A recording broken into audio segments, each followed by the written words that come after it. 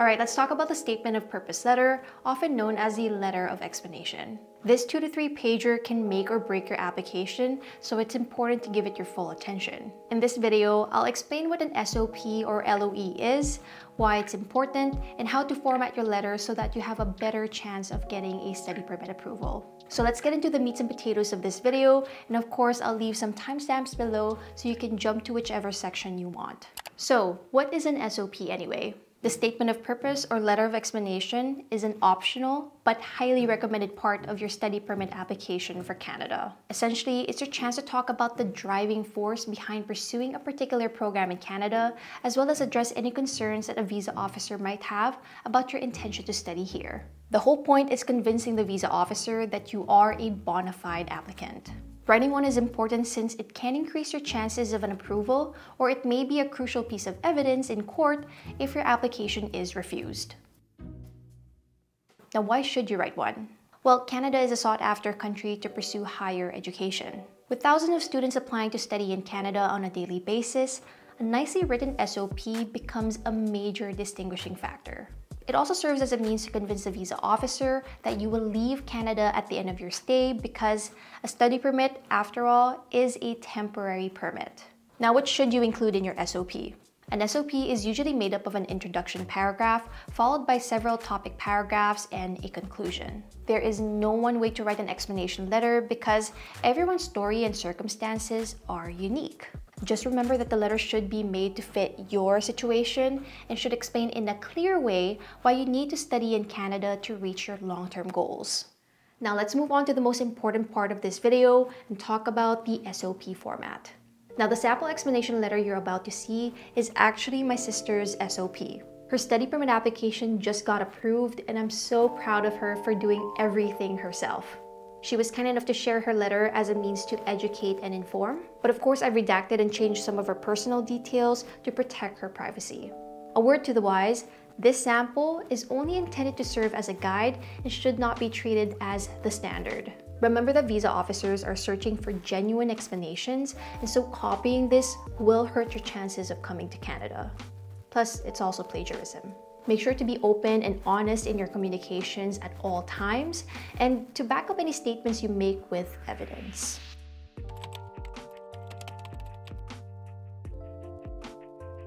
I might need my glasses for this part. At first glance, you'll see at the top left include the following. So you have the date, your home country's visa application center address, salutation, and a header with your application details.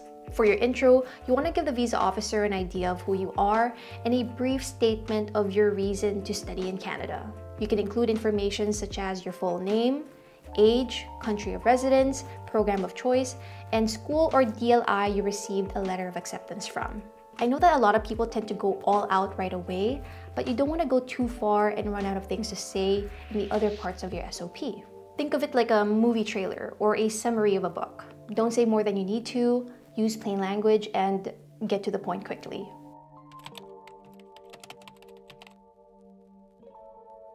Up next, give a brief summary of your academic and professional background. Include important details like your previous school and program, job titles, names of organizations where you've worked, and date of tenure. This part is about explaining how you've given thoughtful consideration to come here for studies and that your decision to study here is purposeful, not random, and is aligned with your future goals. The whole point of this section is to establish a connection between your past experiences and your chosen field of study in Canada. You're also showing the visa officer that you have the necessary knowledge and skills to succeed academically in Canada.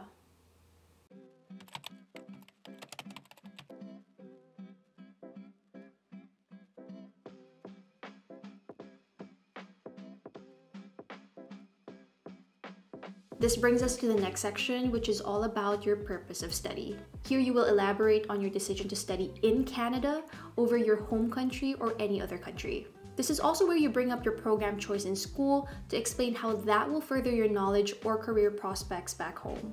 Again, the visa officer is trying to determine if you're a bona fide student, and evidence that may prove that could be the following: strong academic performance through transcripts, awards, certificates, and letters of recommendation. Letters from your current or previous employer, if any, that states your education in Canada can give you an advantage or promotion. or job posts that may require a certain level of education or prefer foreign education over local. Now, some questions you might want to reflect on when drafting this part could be, number one, do you have a strong academic record that shows that you can handle studies in Canada? If not, what other ways can you show this? Does this program show progression in your education? How? If not, why take that route? Finally, is there a lengthy gap in your education history? If so, explain why you want to study in Canada at this time in your life.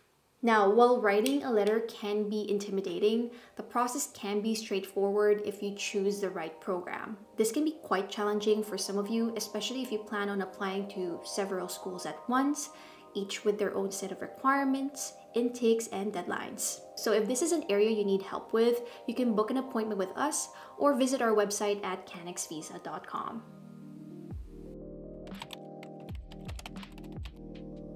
After purpose of study, the next logical step is to provide details of your plans after studies. Give a clear, detailed picture of what you want to do with your career after program completion.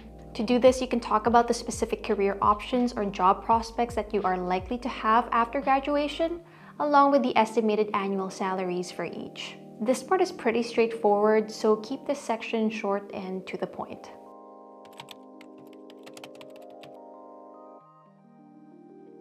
Proving this is a good indication that you will leave Canada once you complete your studies. Having family or work to go back to are typical ways to show this, but there are other options as well. For example, if you have a sick parent, knock on wood, it would be helpful to bring a medical report that shows their condition. If you have investments, showing lease or mortgage agreements and financial assets like bank accounts, stocks, and bonds can show your intent to return.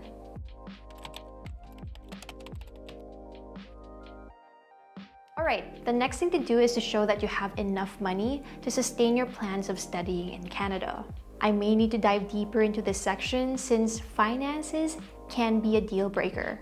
This means if you don't have enough or can't prove you have enough, then your study permit application may be refused. In essence, you're required to have enough that will sustain your entire education, living, and travel expenses without the need to work. While IRCC provides a minimum amount that you need to support yourself and your family, it's still encouraged to have more than this.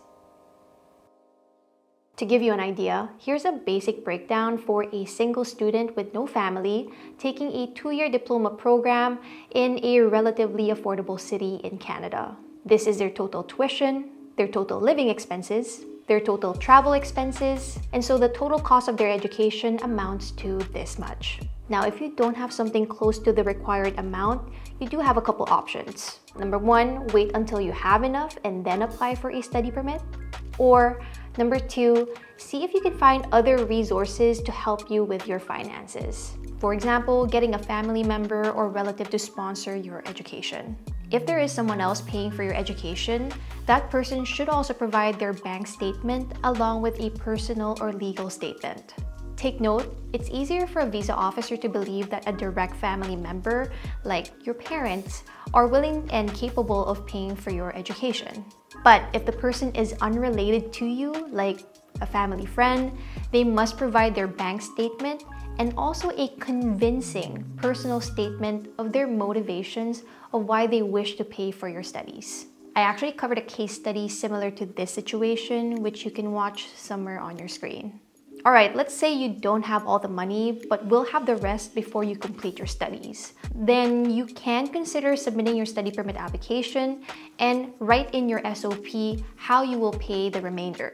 As a basic example again, let's say the total cost of your education is this, but you only have this much. And so you're technically short by this much. If your parents work and they earn this much per year and is willing to cover your entire education, then they can write you a letter of financial support stating how they will be covering the rest of your expenses as you pursue studies in Canada.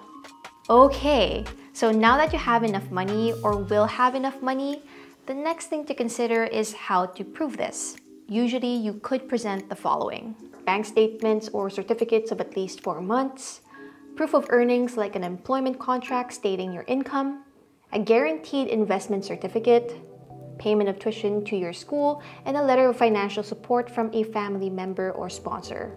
Other proof of funds are shown on the screen, and I've also linked a list of what IRCC considers to be proof of financial support, which I've linked in the description box below. Some final reminders for this part is to keep your paragraph simple and to the point, provide accurate numbers and details, and present them in a way that the visa officer can easily see everything. Anyway, here's a sample for reference.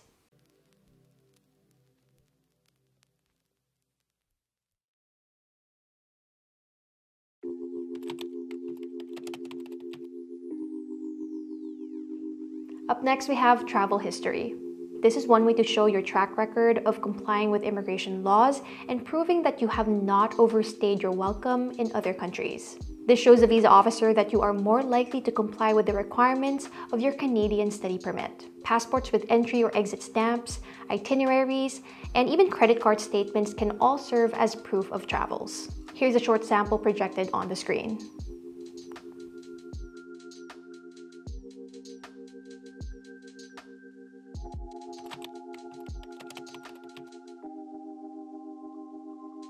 Last but not least, we have the closing statement.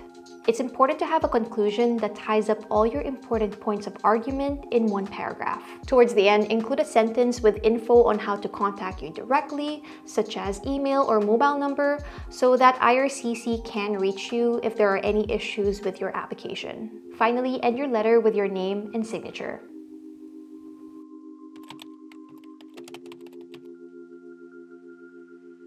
Alright, let's cap this off with some final reminders. After writing your letter, don't forget to include an index table showing any supporting documents you will attach in your SOP. The whole point of this is making it easier for the visa officer to verify your documents to what you stated on your SOP. It also makes their job of assessing your application smoother and faster. Make sure to title your documents clearly and be mindful not to exceed the file limit of, I think, 4 megabytes, so you can easily upload your documents on IRCC's online portal. And there you have it. That concludes today's video on how to write a letter of explanation.